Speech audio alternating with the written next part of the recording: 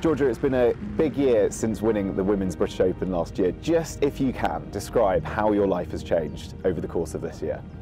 Yeah, I think, well, I'm still the same person and the same golfer, but I think I have that extra confidence when I go into other events and, you know, I know that I can play under that pressure and hit that shot at the right time. And I think it's, you know, I'm very excited to go and defend it this year and to play in, you know, my home country again, and I think have a lot more people support me. I think it's going to be a lot of fun. This is the final game and the final round of the Rico Women's British Open Championship 2018. On the tee from England, Georgia Hall. It's pretty nervous, but I just thought I didn't want to let this moment slip, really.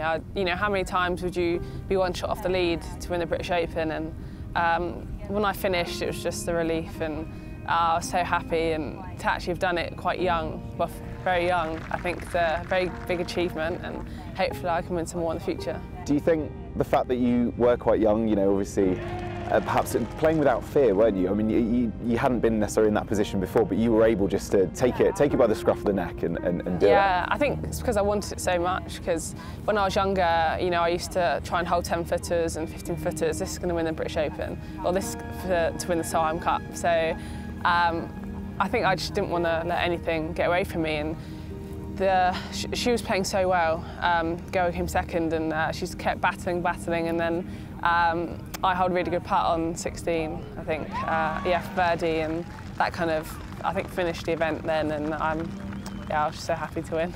Are you someone who looks at scoreboards as you go around? Obviously quite a few at a major, so it does add that extra pressure, perhaps. Yeah, I don't know people who can't look at them because they're so big and bright. Last year they were so red and like massive, you can't not look at them, and you know, when you're in the final round you need to know where you are because no one wants to come second. So, and you know, if you need to go for it, 15 was like a par 5, you can get it on 2. So if I was behind, or you know, you go for that shot.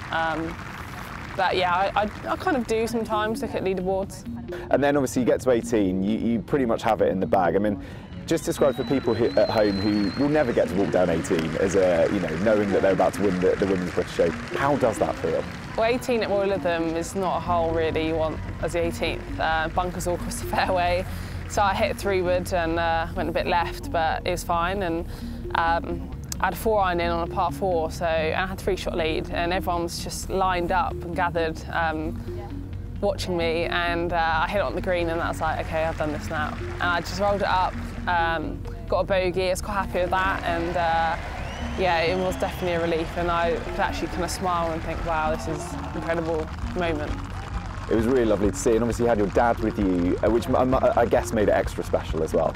Yeah, it's so nice to have him there, and my mum and boyfriend walking around, and it's very special for me and him to experience that, and he's helped me growing up, and you know, with my golf since I started, and you know, I'm sure it was it was a dream for both of us, and to have him there with me is very, very special, and I think he's very proud. The sacrifices obviously parents make. I mean, you must see it now at the professional level, but also at the amateur level. You know just what parents go through week in, week out, watching their sons and daughters play. Yeah. I mean, he went to practice for me all the time, and there's some stuff, you know, they've done to help with my golf that I didn't know about, and yeah, I've got a younger brother and a sister, so they also had to kind of not go places sometimes because of me, and I'm happy that it's, you know, paid off, and you know, we can achieve like as a family together. Playing in front of home fans is obviously something you'll get to do again this year at Woburn. And what is that like when you've got what feels like the whole gallery supporting you? It must be amazing. I'm so excited, yeah. It doesn't make me nervous at all. I'm just so happy that they can come out and support me, and I got loads of social media messages from little girls saying that I've gone to the range because of you and you inspire me. So that's it made me smile, and hopefully that I can inspire younger girls to take up the game.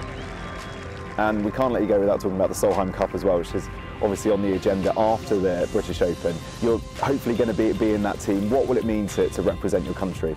I mean, everything.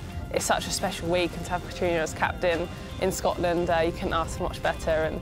And I played with her my last Solheim match. She was my partner, and she's a very good golfer and a very nice person. So yeah, fingers crossed. I really hope I'm on the team. Like all 12 players when they get picked will be hoping right now. And I just love being in a team environment, and it is very different. But yeah, I think we'll get a lot of support, and playing in different formats is always fun. I love match play, so I think that would be very interesting. You play a bit of tactics as well, when you just have to beat that person. When I play at the British, you've got to beat 140 odd players. So yeah, I think it would be a lot of fun.